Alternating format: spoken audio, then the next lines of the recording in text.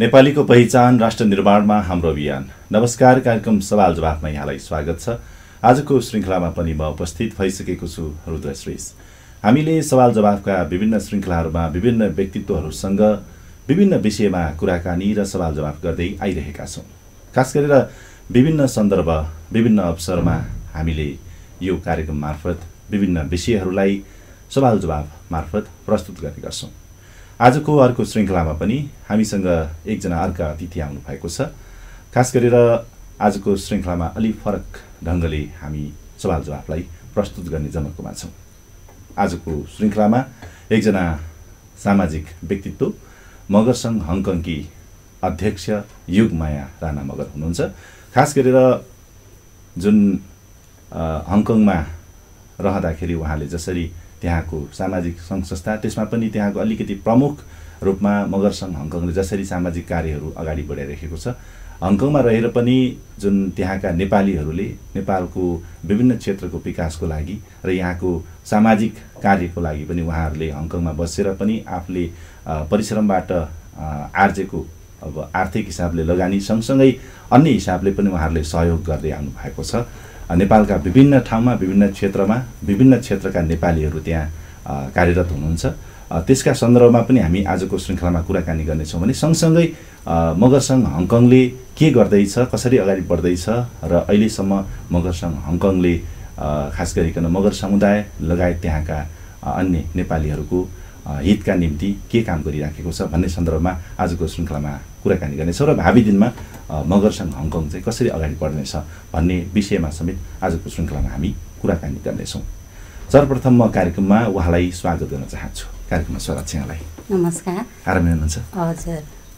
यति बेला चाहिँ नेपालमा आउनु भएको छ, छुट्टीको समय मिलाएर, होइन? हजुर। मगर सङ्घ हङकङ चाहिँ के गरिरहेछ यति बेला?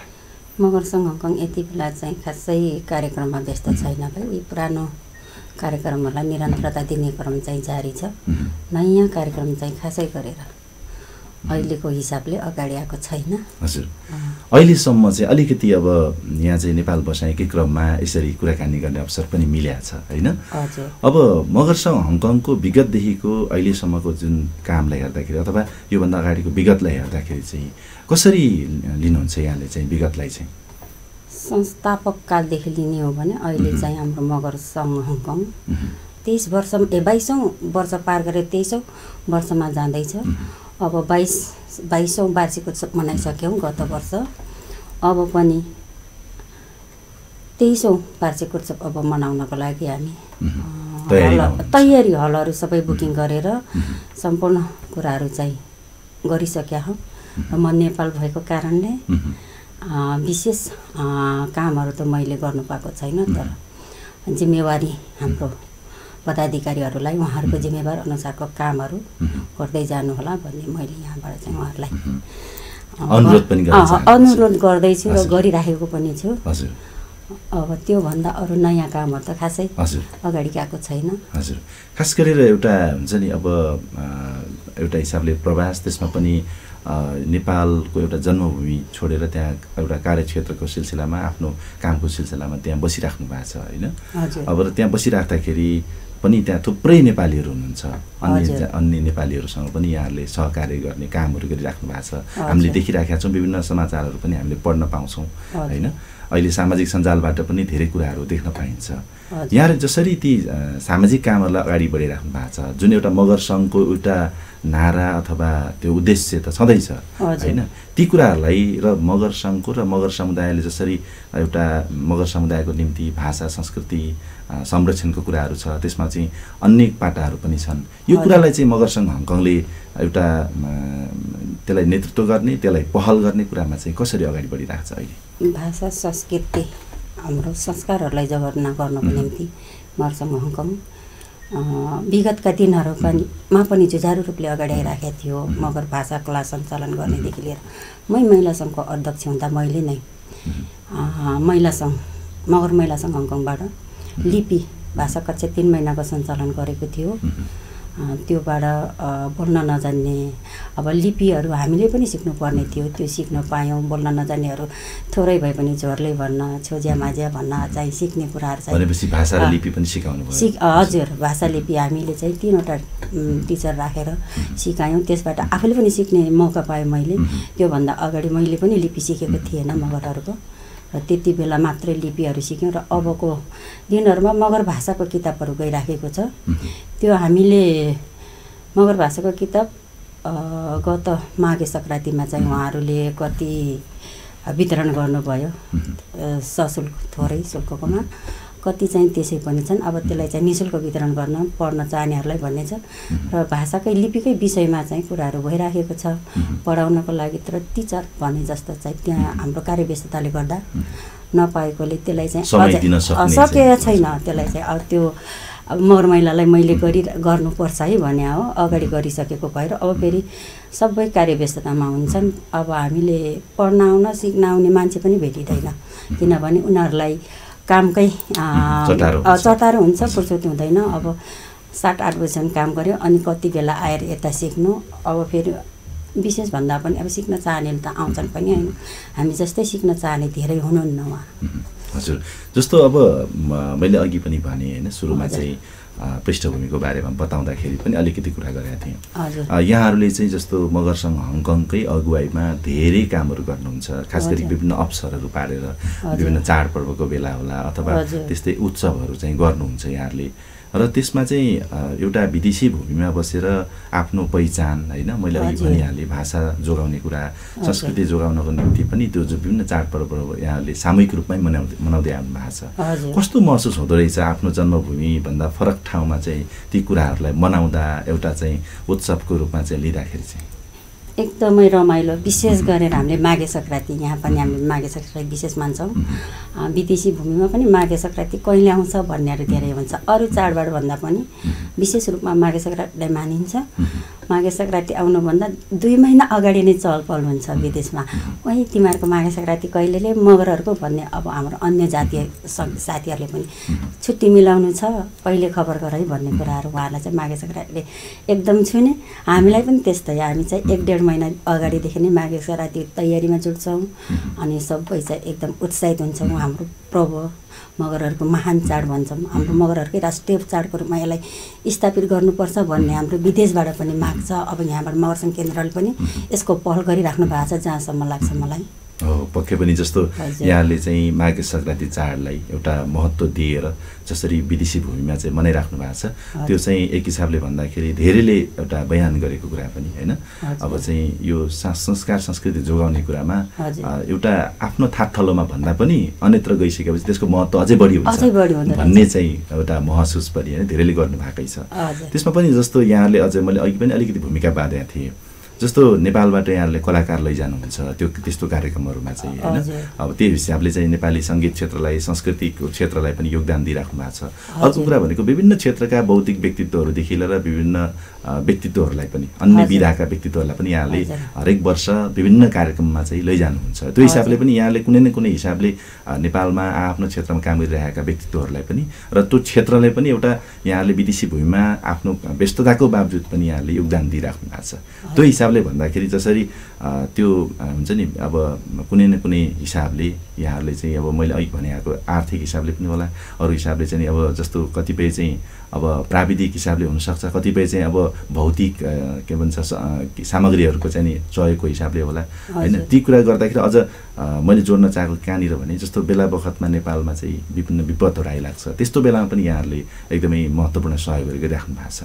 यी सबै कुराहरू गर्नको लागि चाहिँ कतिको कठिन हुँदो रहेछ, जबकि यहाँले अघि भन्नुभयो एकदमै चाहिँ व्यस्त चाहिँ जिन्दगी छ त्यहाँ, अथवा नेपालीहरूको व्यस्त जीवन छ, त्यसको बावजुद पनि यहाँहरू त्यसको सामाजिक कामको लागि लागिराख्नु भएको छ।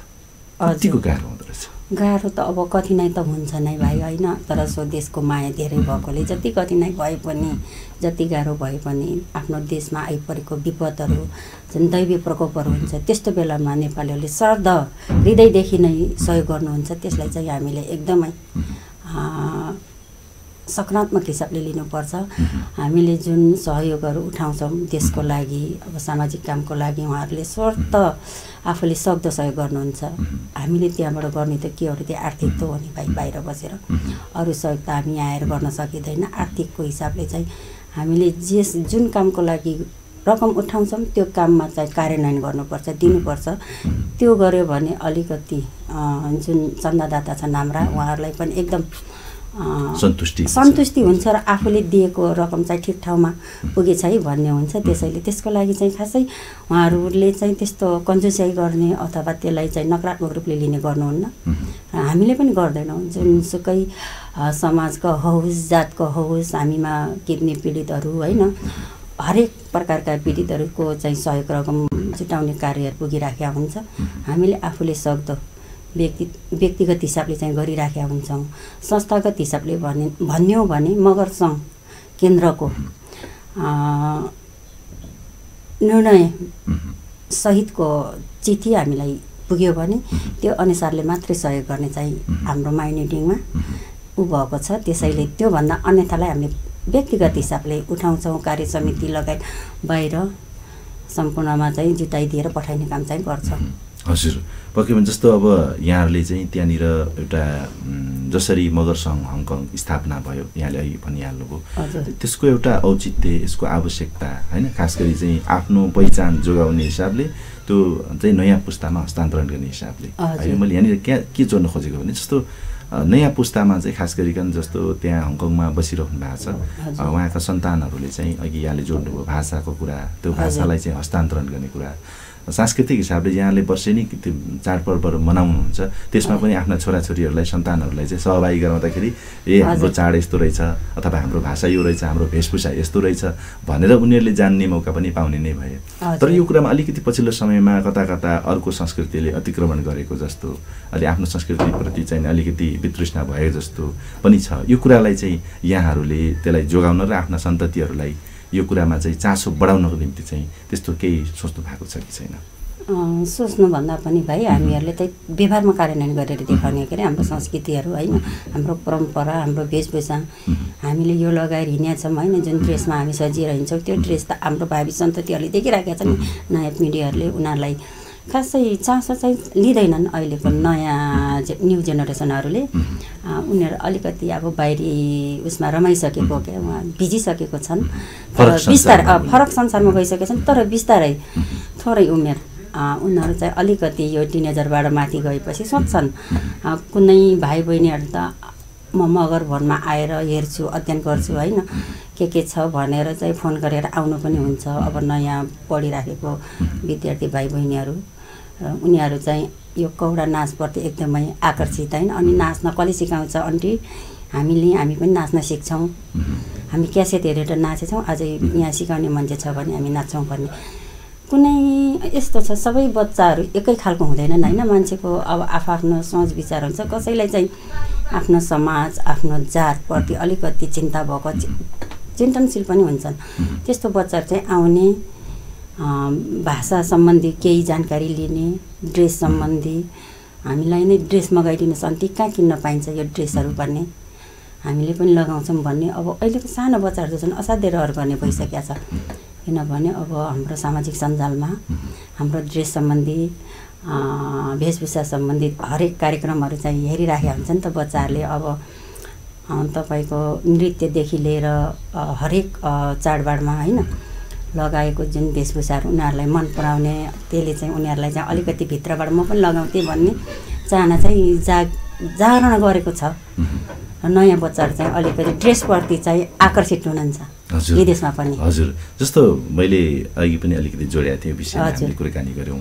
समग्रमा चाहिँ जस्तो मगर सङ्घले खास गरिकन विभिन्न नाराहरू अघि सारेको छ, त्यसमा पनि मगर समुदायको भाषा, संस्कृति, मौलिक धर्म, वेशभूषा, परम्परा, इतिहास जोगाउनको निम्ति चाहिँ भनेर मगर सङ्घले विभिन्न कार्यक्रम अगाडि सारेको छ। त्यसमा पनि यहाँहरू विदेश स्थित चाहिँ मगर सङ्घहरूले पनि त्यो काममा चाहिँ यहाँहरूले कुनै न कुनै हिसाबले चाहिँ सहयोग गरिराख्नु भएको छ, सघाउनु भएको छ र आफ्नो सक्रियता पनि देखाउनु भएकै छ। अहिलेको अवस्थामा समग्र मगर समुदायको अवस्थालाई यहाँले चाहिँ कसरी निहालिराख्नु भएको छ? समग्र मगर समुदायको स्थान भन्दाखेरि मलाई त त्यस्तो लाग्दैन हामी पिछडिएका छौँ अनि हामीलाई चाहिँ कुनै उसले चाहिँ ह्यापेको छ जस्तो लाग्दैन। पिछडिएको चाहिँ हामी आफै हौँ के, अरूले हामीलाई पिछडाएको होइन, अरूले दमन गरे होइन, हामी नै प्रतिस्पर्धामा आउन नसकेको जस्तो लाग्छ। हरेक कसैले पनि अधिकार मागेर लिँदैनन् र मागेर दिँदैनन्। यसमा हामी प्रतिस्पर्धा गर्न सक्नुपर्छ र प्रतिस्पर्धामा आउनै पर्छ, मेरो विचारमा चाहिँ त्यो लाग्छ। र जुन मुद्दाहरू मगर सङ्घ केन्द्रले उठाएका छन् ती मुद्दाहरू धेरै चाहिँ हाम्रो समाजलाई चाहिएकै मुद्दाहरू छन्, त्यसमा चाहिँ मेरो पनि समर्थन छ। हामीले चाहिँ समान हक र अधिकारको बारेमा जुन मुद्दा उठाएको छ त्यो जायज हो। समान हक अधिकार एउटा जातीयत्वको हिसाबले कसैलाई पनि दमन गर्नु हुँदैन र हामीले पाउनुपर्छ अरूले पाउने जति अधिकारहरू छ त्यो अधिकार। तर अधिकार पाउनुपर्छ भन्दैमा हामीसित त्यो अधिकार पाउने क्षमतै छैन, हामीसित त्यस्तो शिक्षा नै हामीले लिएको छैनौँ भने त्यसै मागेर त पाइँदैन नि। हामी त्यसको क्यापेबल हुनुपर्छ, हामी त्यसमा दक्ष हुनुपर्छ। हामीसित जुन प्रकारको हक अधिकार लिने जनशक्ति चाहिन्छ मगरले त्यो उत्पादन गर्नै पर्छ र हामी मगरहरूमा त्यो दक्ष मगर जनशक्ति उत्पादन गऱ्यौँ भने अधिकार आफै आफ हामीले लिन सक्छौँ, कसैले नदिए पनि हामी प्रतिस्पर्धामा जान सक्छौँ। मेरो चाहिँ त्यो छ भनाइ। सबभन्दा पहिले हामीले हाम्रो मगरहरूलाई आर्थिक रूपमा, राजनैतिक रूपमा, शैक्षिक रूपमा चाहिँ अगाडि लानुपर्छ। यी कुराहरूलाई चाहिँ समन्वय गरेर अगाडि बढ्यौँ भने पक्कै पनि भविष्यमा अब योभन्दा अगाडि इतिहासले त मगरहरू धेरै ठाउँमा होइन शासक थिए। अब हाम्रै सन्दर्भमा भन्ने हो भने थुप्रै ठाउँमा मगर राजाहरू भएको इतिहास हामीले देखिराखेका छौँ, पढिराखेका छौँ। त्यस्तै भविष्यमा पनि हाम्रो मगर राजाहरू नजन्मलान् भन्न सकिँदैन। तर त्यसको लागि हामीले गर्नुपर्ने जुन अध्ययन हो, अनुसन्धान हो, शिक्षा हो, हरेक क्षेत्रबाट चाहिँ हामी अगाडि जानुपर्छ। यसको साथसाथै हामी आर्थिक रूपले पनि सबल हुनुपर्छ। हरेक चिजलाई चाहिने मेन पोइन्ट भनेको आर्थिक हो। जबसम्म हामी आर्थिकमा बलियो हुँदैनौँ र हाम्रो आर्थिक दिगो हुँदैन, आर्थिक आय स्रोत मगरहरूको चाहिँ राम्रो हुँदैन, तबसम्म हामी मगरहरू चाहिँ कुनै पनि सेक्टरमा अगाडि चाहिँ जान सक्दैनौँ जस्तो लाग्छ मेरो। हजुर, जस्तो अलिकति थोरै जस्तो यहाँ फरक कुरा जस्तो लाग्यो मलाई। यहाँले चाहिँ आफ्नो धारणा भन्नुभयो होइन।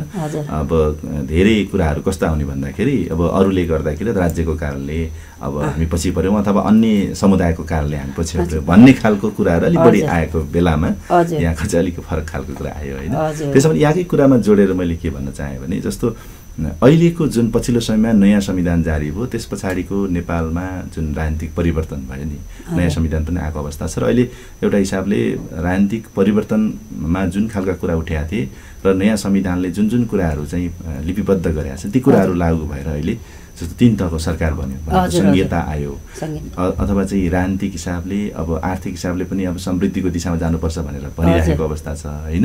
यी सबै कुराहरूलाई हेर्दाखेरि अहिलेको अवस्थामा मगर समुदायको उपस्थिति त्यो राजनीतिक क्षेत्रमा होस् अथवा आर्थिक क्षेत्रमा होस् अथवा चाहिँ त्यो सामाजिक क्षेत्रमा होस्, यो उपस्थिति जुन छ नि त्यो प्रति चाहिँ कस्तो सन्तुष्टि हुनुहुन्छ? सन्तुष्टि त हामीले जुन हाम्रो जुन जनसङ्ख्याको आधारमा पाउनुपर्ने उपस्थिति चाहिँ एकदमै कम हो। अब नेपालको आधी जनसङ्ख्या चाहिँ हामी मगरै छौँ भन्छौँ होइन। हामीले जनसङ्ख्याले हामीलाई जतिसुकै कमजोर बनाए पनि हाम्रो हिसाबले हामी चाहिँ अब्बल छौँ जनसङ्ख्या। नेपालको जुनसुकै भौगोलिक क्षेत्रमा होस् अथवा सहरी क्षेत्रमा होस् मगरहरूको जनसङ्ख्या चाहिँ अरू जातिको भन्दा धेरै भएको चाहिँ हाम्रो तथ्याङ्कले बताउँछ। यसैले हामी चाहिँ त्यो तथ्याङ्क अनुसार जनसङ्ख्याको आधारमा चाहिँ सन्तुष्टि छैन, असन्तुष्टि नै छ। 2-4 जना मगरहरू जानुभएको छ होइन, त्यसमा पनि हामीलाई चाहिँ गर्व फिल छ, गर्व गर्छौँ। पहिलेको तुलनामा अलिकति फरक छ अहिले। पहिलेभन्दा अहिलेको सरकारमा हाम्रो मगरहरू चाहिँ 2-4 जना अगाडि जानुभएको छ होइन। उपराष्ट्रपति अनि गृहमन्त्री अरू चाहिँ अर्को एकजना पनि हुनुहुन्छ, उहाँहरू चाहिँ 2-4 जना जाँदैमा मगरहरूको समग्र विकास चाहिँ भएको मानिँदैन हामीले। चाहिँ योभन्दा चाहिँ समावेशीको हिसाबले अलिक बढी हुनुपर्ने हो। हाम्रो जुन जनसङ्ख्याको हिसाबले र हामीले गर्नुपर्ने कुराहरू पाउनुपर्ने कुराहरूबाट त वञ्चित नै छौँ। यसमा सन्तुष्टि छैन हैन। यतिले मात्रै हामी सन्तुष्टि मान्ने पक्षमा पनि छैनौँ। यसको लागि त हामीले हक अधिकार भन्ने चिज मागेर पाउने जस्तो लाग्दैन कि मलाई। प्रतिस्पर्धामै आएर हामी चाहिँ हरेक क्षेत्रबाट अग्रसर हुनुपर्छ। हरेक क्षेत्रबाट हामी चाहिँ अलिकति सबल सजग र त्यहाँ पुग्न हामीले कुन कुन शिक्षा ग्रहण गर्नुपर्छ त्यो कुराहरू चाहिँ ध्यान दिएर अगाडि बढ्यौँ भने भविष्यमा अवश्य पनि हामीले जति पाउनुपर्ने हक अधिकार छ त्यो हामीले चाहिँ लिएरै छाड्छौँ जस्तो लाग्छ। जस्तो यहाँकै कुरामा जोड्दाखेरि चाहिँ जुन यहाँले एउटा अगुवाई गरिराख्नु भएको छ, समग्र हङकङका मगर समुदायको अगुवाई गरिराख्नु भएको छ, त्यसमा पनि मगर सङ्घ जस्ता सङ्घ संस्थाहरूको खास गरी मगर समुदायलाई सचेत बनाउने, जागरण ल्याउने अथवा जागृत बनाउने काम त यहाँहरूकै हो नि हैन? हजुर। जस्तो अधिकारको सवालमा होला अथवा अगाडि बढ्नुपर्छ, हरेक क्षेत्रमा जानुपर्छ, विभिन्न विधाहरूमा चाहिँ आफ्नो रुचि अनुसारले चाहिँ अगाडि बढ्नुपर्छ भन्ने सन्दर्भमा अभिमुखीकरण गर्ने अथवा उहाँहरूलाई चाहिँ त्यो दिशामा डोर्याउने काम भनेको चाहिँ मगर सङ्घकै हो नि हैन? हजुर। त्यो दिशामा डोर्याउने काम मगर सङ्घकै भए पनि अहिलेसम्मको हाम्रो मगर सङ्घको विधान पनि तपाईँले राम्ररी पढ्नु भएको छ होला। त्यो विधान अनुसार हामीलाई चाहिँ राजनीतिक क्षेत्रमा फराकिलो दृष्टिले चाहिँ भिज्नु चाहिँ दिएको छैन हैन। विधानले बाँधेको छ र तटस्थ भूमिकामा तटस्थ उसमा रहेर जातीय संस्थामा हुने कुनै पनि पदाधिकारी चाहिँ तटस्थ उसमा रहेर काम गर्नुपर्छ भन्ने हिसाबले एउटा मगरहरूकै हक हितको र मगरहरूकै पहिचानको लागि चाहिँ काम गर्नुपर्छ भन्ने भावनामा अग्रसर भएर त्यही अनुसारको कामहरू गर्नुपर्ने स्थिति चाहिँ हामीले अहिले मगर सङ्घ केन्द्रदेखि लिएर मगर सङ्घ केन्द्रको जति पनि शाखा संस्थाहरू हुनुहुन्छ नि हामी चाहिँ त्यही अनुरूपले अगाडि जानुपर्छ। किनभने विधानलाई टेकेरै काम गर्नुपर्छ। विधान विपरीत काम गर्दाखेरि होइन कुनै कुराहरू चाहिँ हामीमाथि त्यस्तो आइब लाग्न सक्छ र पछि त्यसको जवाबदेही पनि आफै हुनुपर्छ। त्यसैले विधानभन्दा बाहिर जानु भएन र विधानमै टेकेर गर्दाखेरि समग्र मगरहरूको विधानले के भनेको छ भने एक नम्बरमा हामीलाई भाषा, संस्कृति, वेशभूषा र परम्परालाई जोगाउने यो कार्य चाहिँ स्थापना कालदेखि भएको छ। सुरुमा ड्रेस मगरहरूको के हो भन्ने पनि थाहा थिएन होला सायद हामीलाई। जब हङकङमा मगर सङ्घ स्थापना हुनुभयो संस्थापक अध्यक्ष चाहिँ भोलानाथ थापा मगर हुनुहुन्छ। त्यो पछि चाहिँ बिस्तारै म 7औं अध्यक्ष परेँ। मभन्दा निवर्तमान अध्यक्ष चन्द्रज्योति आले मगर हुनुहुन्थ्यो। उहाँको पालामा हामीलाई यो ड्रेस सम्बन्धी चाहिँ धेरै कुराहरूमा चाहिँ प्रेरित गर्नुभएको र उहाँको सफल पक्ष छ मगर सङ्घमा चाहिँ अनिवार्य ड्रेसहरू चाहिँ महिलाहरूले लगाउने र ड्रेसप्रति चाहिँ एकदमै रुचि जगाउन चाहिँ उहाँको ठुलो भूमिका छ। यसलाई चाहिँ मैले एकदमै उहाँलाई हृदयदेखि धन्यवाद दिन चाहन्छु। ताकि त्योभन्दा अगाडि दिदी आउनुभन्दा अगाडि हामीले ड्रेस त लगाउँथ्यौँ तर मगरहरूको फुल ड्रेस के हो त गहनाहरू के हो त भन्ने कुरामा अलिकति क्या चासो दिन्थेनौँ। जब उहाँ अब यो त महिला नेत्री आएपछि महिलाको ड्रेसहरू यो हो, हामीले यो लगाएर जानुपर्छ, यो कार्यक्रममा यो ड्रेस लगाउने है भनेर ड्रेस सम्बन्धी चाहिँ हाम्रो कुरा हुन्थ्यो, गहना सम्बन्धी कुरा हुन्थ्यो। त्यही अनुसारले हामी चाहिँ अगाडि बढ्दै जान्थ्यौँ र अहिले त विस्तृत रूपमा यो मगर ड्रेसले एउटा चाहिँ सकारात्मक भूमिका पनि खेलेको छ। पहिले हामीले एउटा कार्यक्रम जाँदा कम्तीमा पनि 3000 हङकङ डलर खर्च गर्थ्यौँ क्या। अब साडी लाउनु पऱ्यो, सेट मिलाउनु पऱ्यो, त्यसको हरेक गहनाको पाटोदेखि लिएर होइन लुगाको सम्पूर्ण चिजहरूलाई मिलाएर खर्चालु हिसाबले जान्थ्यौँ भने अहिले हामीसित एक जोर मगर ड्रेस छ भने हरेक कार्यक्रममा त्यो ड्रेसले काम गर्छ। हामीसित पौराणिक गहनाहरू छ होइन, यो ड्रेसलाई चाहिँ म्याच हुने त्यो गहना र कपडाले चाहिँ सम्पूर्ण पार्टीहरूलाई चाहिँ कभर गरेको छ। अहिले भन्नुपर्दा यसले चाहिँ हामीलाई खर्चबाट पनि जोगाएको छ। ड्रेसिङको जुन खर्च हुन्थ्यो त्योबाट पनि जोगाएको छ। खर्चबाट नि जोगायो, पहिचान पनि बचायो। हजुर मगरको हजुर। जस्तो अलिकति यो भाषा संस्कृतिका कुराहरू यी कुरा सबै समग्रमा हामीले सामुदायिक कुराहरू पनि गऱ्यौँ, अलिकति सामाजिक कुराहरू पनि भए। अब थोरै म अलिकति व्यक्तिगत कुरातर्फ जान चाहन्छु। यहाँले जसरी एउटा विदेशी भूमिमा आफ्नो काम गरेर पनि त्यसको समय बचाएर चाहिँ जसरी सामाजिक क्षेत्रमा क्रियाशील हुनुहुन्छ नि, यो समय व्यवस्थापन गर्ने भन्ने कुरा त अत्यन्तै गाह्रो कुरा हो हैन? अब त्यसमा पनि निकै सक्रियताका साथ लागिरहनु भएको छ र आज चाहिँ सिङ्गो चाहिँ नि हङकङमा बसोबास गर्ने मगरहरूको नेतृत्वमा चाहिँ स्थापित हुन सफल हुनुभएको छ हैन? समय व्यवस्थापन चाहिँ कसरी गर्नुहुन्छ यी सबै कुराहरू भ्याउनलाई चाहिँ? हजुर अति गाह्रो समय व्यवस्थापन गर्नु, तर चाह्यो भने सजिलो पनि हुँदो रहेछ। हङकङका मगरहरू तपाईँ पनि गइसक्नु भएको छ। उहाँहरूले चाहिँ कम सुत्नुहुन्छ। सामाजिक कार्यमा जो खट्नु भएको छ उहाँहरूको सुताइ भनेको 3 घन्टा 2 घन्टा हो साँचो भन्नुपर्दा। किनभने हामी कुनै बैठक हुन्छ कुनै कार्यक्रमको लागि, बैठकमा कम्तीमा पनि 1 बज्छ अनि खानासाना खाँदा 2 बज्छ, घर गाडी चढेर पुग्दा 3 बज्छ, 4, 5, 6 बजे उठ्नै पर्छ। उठेर चाहिँ भोलि जसोको ड्युटी चाहिँ हाजिर गर्नै पर्छ। कोही चाहिँ 6 बजे नै ड्युटी हिँड्नेहरू पनि हुन्छन्, उहाँहरू त 2 घन्टा सुत्नुहुन्छ। अनि योभन्दा पहिला हामी पनि त्यही हो 2-3 घन्टा सुत्ने।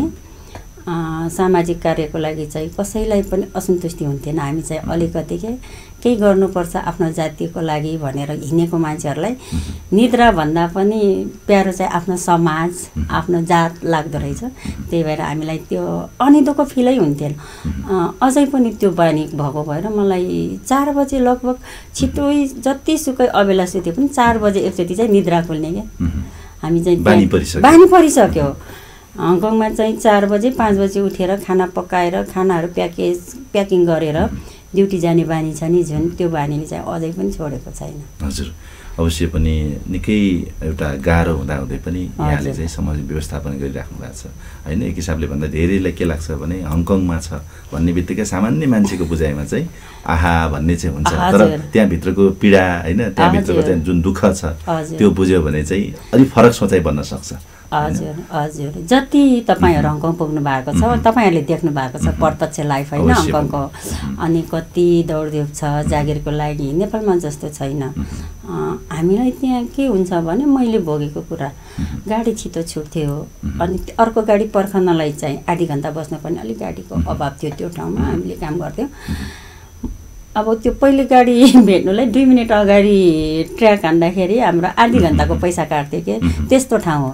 तपाईँले 2 घन्टा अगाडि हान्ने पनि ट्र्याक बिहानमा गएर 2 घन्टा अगाडि ट्र्याक हान्छु भने पनि हाने पनि त्यसको पैसा पाइँदैन। निश्चित टाइम हुन्छ नि, निश्चित टाइमभित्रमा हान्ने र क्षति पनि निश्चित टाइममै गर्नुपर्ने। तपाईँको 2 मिनट अगाडि हाने पनि आधी घन्टाको पैसा कटौती हुन्छ। विदेशको ठाउँ चाहिँ सिस्टममा चल्ने भएकोले हामीले सिस्टमलाई फलो गर्नुपर्छ, त्यही भएर कठिन छ। यहाँ जस्तो छैन। नेपालमा जति सजिलो छ आफ्नो जन्मभूमि हो, यहाँ चाहिँ हरेक क्षेत्रबाट हामी चाहिँ त्यस्तो सजिलोपन छ। अब तपाईलाई शारीरिक परिश्रम होइन यताउति गर्दा पनि सबभन्दा सजिलो त मलाई नेपालमै लाग्छ। आफू खुसीले काम गर्न पाउँछ, ड्युटी आवर थोरै हुन्छ।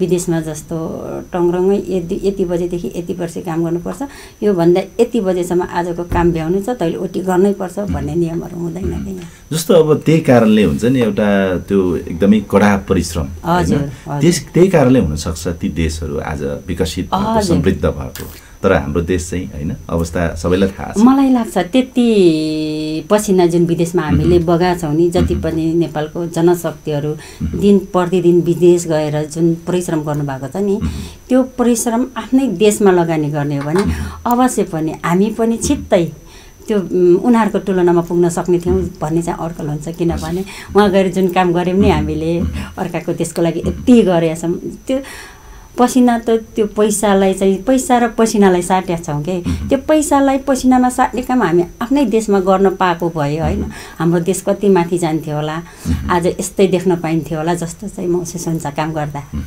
हजुर, जस्तो अहिले चाहिँ सरकारले पनि एउटा समृद्धिको जुन एउटा नारा लिएर होइन सुखी नेपाली समृद्ध नेपाल भन्ने नारालाई अगाडि सारेको छ, त्यसमा चाहिँ खास गरेर जस्तो यहाँहरू जस्तै गैर आवासीय नेपालीहरूले होइन पनि आफ्नो ठाउँबाट यो नारालाई एउटा पुरा गर्नको लागि चाहिँ र नेपाललाई समृद्ध बनाउनलाई सहयोग गर्नु पर्यो भनेर भनिराखेको छ।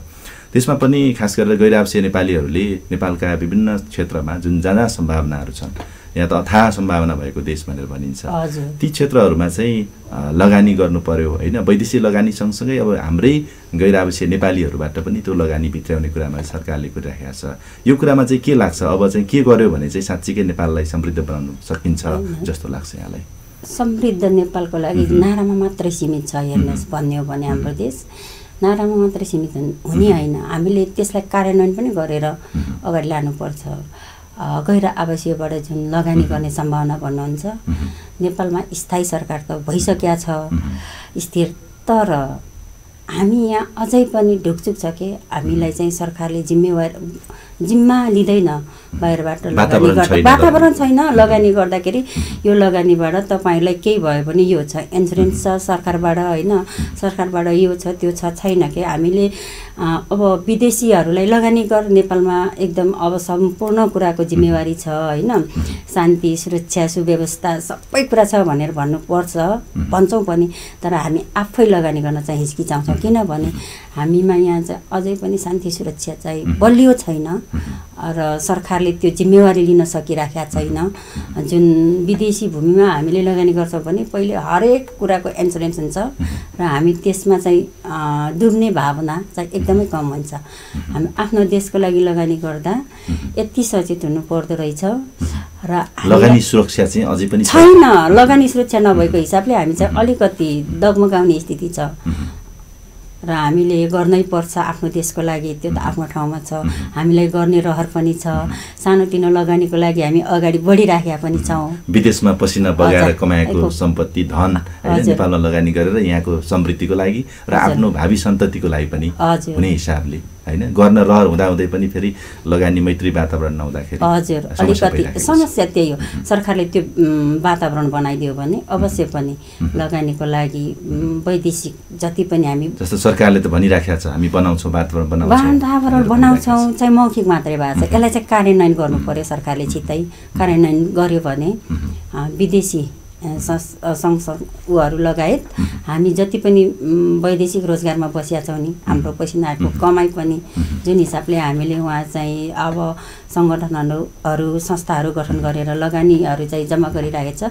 त्यो लगानी त स्वदेशमै लगाउनु पायो भने सबभन्दा हाम्रो चाहिँ आत्मसन्तुष्टि हुन्छ कि आफूले कमाएको आफ्नो पसिनाले आर्जिएको जुन कमाइ आफ्नै देशमा लगानी गर्न पायौँ भने छुट्टै सन्तुष्टि हुन्छ हजुर अवश्य पनि जस्तो अब फेरि मगरसँगै कुरा गरौँ हजुर अब मगरसँग हङकङ चाहिँ कसरी अगाडि बढ्छ मगरसँग हङकङ चाहिँ अब जुन नाराको साथमा अगाडि आएको थियो भाइ आर्थिक पारदर्शिता पुरानो जुन पनि कार्यक्रमहरू छ त्यसलाई चाहिँ नियमितता त्यसलाई चाहिँ अगाडि जसरी पहिले गरिआएको छ त्यसलाई निरन्तरता दिने काम र आर्थिकलाई सिस्टममा राखेर पारदर्शी बनाउने काम यो भइसकेको छ अब म भन्दा पछि आउने एबिसी अध्यक्षले पनि त्यो काम गरिराख्नुहुनेछ भन्ने मलाई पूर्ण विश्वास छ हाम्रो त्यो कामहरू चाहिँ योभन्दा अगाडि चाहिँ हुन सकिराखेको थिएन त्यति नै चाहेको थिएँ मैले खासै म ठुलो मान्छे बन्छु होइन आएर केक्का नै गर्छु भनेर आएको होइन अलिकति पारदर्शिता चाहिँ हुनुपर्छ धेरैको असन्तुष्टि थियो कि यो समक्ष यो हाम्रो मगर सङ्घको जुन उहरू छ कार्यशैलीहरू चाहिँ यो चाहिँ पारदर्शी भएन है भन्ने असन्तुष्टि थियो त्यो असन्तुष्टि मेटाउनकै लागि म आफ्नै मगरहरूसँग भिडेर आएको थिएँ होइन जुन मेरो चाहिँ यो ठुलो मान्छे बन्छु यो गर्छु त्यो गर्छु बिग्नै ठुलो लक्ष्य लिएर आएको होइन मैले चाहिँ यति हुनुपर्छ है हामी सिस्टममा बस्नुपर्छ सिस्टमले चल्नुपर्छ र आर्थिक पारदर्शिता चाहिँ हुनैपर्छ यति थियो मेरो नारा मेरो लक्ष्य पनि त्यही थियो जुन चाहिँ म बसेदेखि मेरो जुन मैले अध्यक्षता मैले ग्रहण गरेँ लिएँ त्यहाँदेखि यताको चाहिँ मैले सिस्टममा राखिदिएको छु हरेक महिनाको आर्थिक उहरू चाहिँ सिस्टममा छ तपाईँ जोसुकै गए पनि युएसबीमा कम्प्युटरमा अथवा डाइरेक्ट फाइलै पल्टाएर पनि हेर्न सक्नुहुनेछ हाम्रो आर्थिक गतिविधिहरू मगरसँग हङकङको अब योभन्दा पछि आउनेले मैले एउटा काम चाहिँ थालै नै गरेँ नि त्यो सुरुवात गरेपछि म भन्दा पछि जुनसुकै अध्यक्ष आओस् त्यो कार्य त उसले पछ्याउनु पर्छ पछ्याउँछ पनि किनभने योभन्दा अगाडि त्यो कुनै पनि अध्यक्षले गर्नुभएको थिएन हरेक महिनाको जुन ऊ हुन्छ नि त्यसलाई चाहिँ सिस्टममा राख्नु भएको थिएन भने त्यसलाई सिस्टममा राख्ने काम चाहिँ अब सुरु भएको छ अब चुस्त दुरुस्त राख्ने काम अब आउने जुनसुकै अध्यक्ष पनि गर्नुहुन्छ त्यति नै हो त्योभन्दा अरू ठुलो उद्देश्यले आएको चाहिँ होइन र जे गर्नुभएको थियो उहाँले हरेक कुरा राम्रो गर्नुभएको थियो राम्रो पक्ष थियो उहाँहरूले सिकाएकै कुराहरूलाई अनुसरण गर्दै गएको हो उहाँहरूले चाहिँ जुन गर्नुभएको जुन काम त्यही कामलाई नै मैले पनि निरन्तरता दिइराखेको छु त्योभन्दा फरक ढङ्गले मैले चाहे जस्तो मगरसँग बनाएको होइन उहाँहरूले चाहिँ जुन बनाएर जुन आकार दिएर जानुभएको छ त्यही आकारलाई चाहिँ हामीले चाहिँ पासपुस गर्ने काम क्या अब अलिकति ढुलो मैला लाग्छ नि त पुरानो भएपछि होइन त्यसलाई पुछेर त्यसको अनुहार सफा बनाउने काम मात्र हो तर मैले आकारै परिवर्तन गर्न आएको चाहिँ होइन जस्तो केही नयाँ पनि त गर्नु पर्यो फेरि नेतृत्वमा आएपछि के गर्यो भन्ने पनि होला होइन नेतृत्वमा आएर नयाँ गर्नुपर्ने त सबभन्दा नयाँ गर्न आर्थिककै ठुलो कुरा हुन्छ तपाईँलाई होइन जुनसुकै ठाउँमा पनि जुनसुकै नयाँ कार्य गर्नु पनि हामीलाई आर्थिकले चाहिँ साथ दिने हो आफूसित आर्थिक छैन भने त्यसै मुखले गर्छु भनेर गरिँदैन क्या तपाईँलाई मगरसङ्घ हङकङकै परिवेशमा हेर्ने हो भने मगरसङ्घ हङकङको कार्यालय छ नि जुन कार्यालय हामीले चाहिँ खरिद गऱ्यौँ त्यो कार्यालयको मर्गेज चाहिँ अहिले 11,500 हङकङ डलर भनेको 1,80,000 नेपाली जति हामीले हरेक महिना चाहिँ पेमेन्ट गर्नुपर्छ त्यो चाहिँ हामीले सत्ता अहिले कसकै फन्डबाट कसकै रकमबाट मगरसँग कोषबाटै तिरिराखेका छौँ किनभने भवन पहिले हाम्रो रेन्टमा थियो होइन हामी त्यसबाट केही गरेर भवनलाई रेन्टमा दिएर मर्गेज तिर्ने काम भएको थियो भने योभन्दा अगाडि मैले चाहिँ सबैले चाहिँ एउटा गुनासो गर्नुभएको थियो मगरसँगको भवनमा हामी आफै मगरहरू बसेर मिटिङहरू गर्न पनि नपाउने होइन यहाँ चाहिँ रेन्टलाई दिएर अरूले चलाएको भन्ने जुन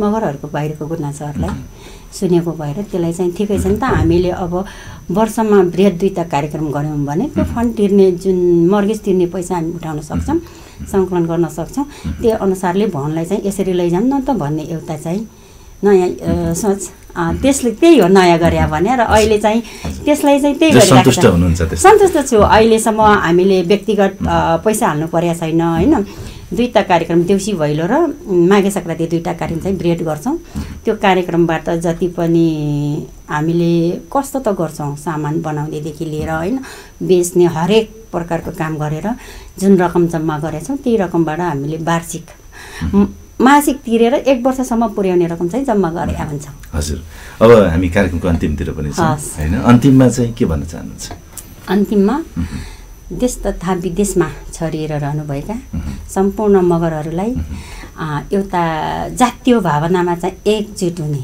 हामी अरू भावनामा फरक भए पनि जातीयत्वको भावनाले एकजुट भएर मगरहरू समग्र मगरहरूको विकासको लागि हातमा हात साथमा साथ काँधमा काँध मिलाएर अगाडि बढ्न आग्रह गर्दछु हजुर हस् यहाँलाई धन्यवाद छ नेपाल आएको बेलामा यसरी चाहिँ हाम्रो स्टुडियोसम्म आइदिनु भयो र चाहिँ आफ्ना धेरै कुराहरू राखिदिनु भयो हङकङको बारेमा त्यहाँको मगरसँगले गरेका गतिविधिको बारेमा होइन यसको लागि धेरै धेरै धन्यवाद छ हजुर भाइलाई पनि धन्यवाद यहाँ आएर 2-4वटा बोल्ने जुन मौका जुटाइदिनु भयो यसको लागि चाहिँ हङकङ मगरसँगको तर्फबाट मेरो व्यक्तिगत तर्फबाट हार्दिक धन्यवाद टक्राउन चाहन्छु हस् धन्यवाद हस् हस् दर्शकवृन्द आजको श्रृङ्खलामा हामीसँग हुनुहुन्थ्यो मगरसङ्घ हङकङकी अध्यक्ष युगमाया राणा मगर उहाँसँग आजको श्रृङ्खलामा हामीले खास गरेर मगरसङ्घ हङकङले गर्दै आएका विभिन्न सामाजिक गतिविधिहरू सँगसँगै मगरसङ्घ हङकङ कसरी अगाडि बढ्दैछ र त्यहाँका हङकङका गैर आवासीय नेपालीहरू को अवस्था कस्तो छ कसरी अगाडि बढिरहेका छन्